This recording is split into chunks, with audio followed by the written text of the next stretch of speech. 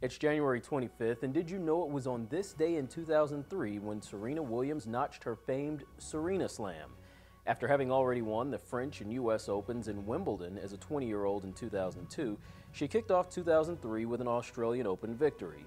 It made her the fifth woman to hold all four major victories at the same time, thus the term Serena Slam. It was, of course, against older sister Venus Williams when she earned this memorable win, which helped jumpstart her incredible career.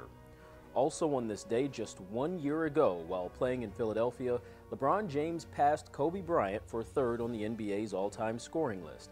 LeBron's early third-quarter layup gave him 33,644 career points.